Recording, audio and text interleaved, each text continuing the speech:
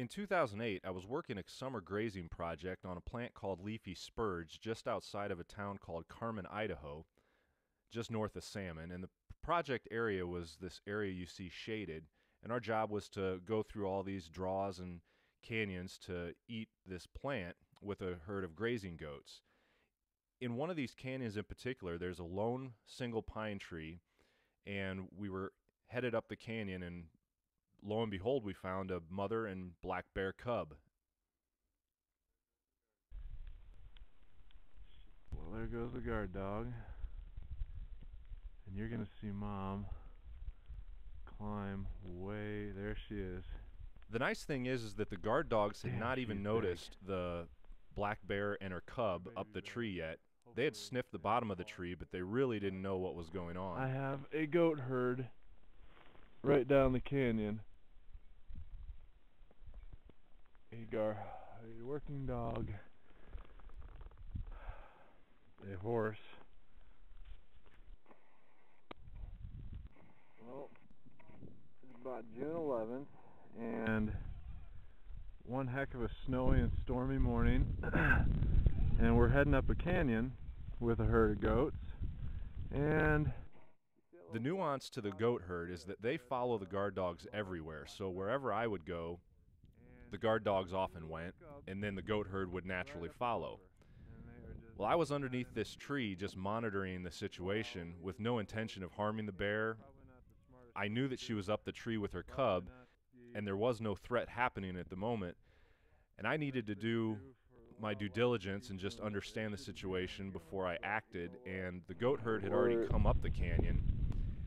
You're going to quietly move through here and then leave her and her cubs to move about the valley as they please. And what I ended up doing was using the stock dog, the little red dog that you saw earlier in the clip, to push the goat herd back away from this particular tree. Baby bear cub up a tree right there, and two guard dogs, and a mama right below her.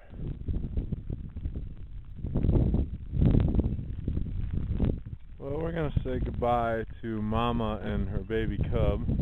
We're just kind of hanging out in the tree. There's the baby. Turned its head at us. And we're going to continue down the rest of this valley. But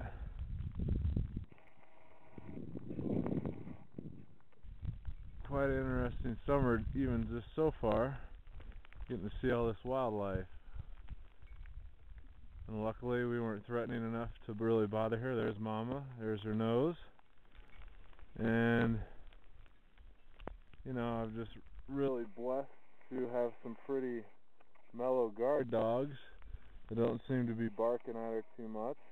And if they were barking at her or causing a fuss, then we'd be out of here immediately. But they just kind of treed this little family. We were lucky enough to actually eat out most of the spurge in this canyon, but we're gonna head on over and let them get about their business. So, as a goat herder, the moral of the story for me was that we could move throughout an area, accidentally disturb a bear and her cubs, know the threat was up a tree, which wasn't actually a threat in the end, and move about our business. The Livestock Guardian Dogs didn't harass the bear in any way. We moved out of the area, and as soon as we left, the mother climbed down with her cub and went about her business, probably learning the lesson. Well, if we hear a herd of goats with about 200 bells coming through the area, let's get the heck out and not come back.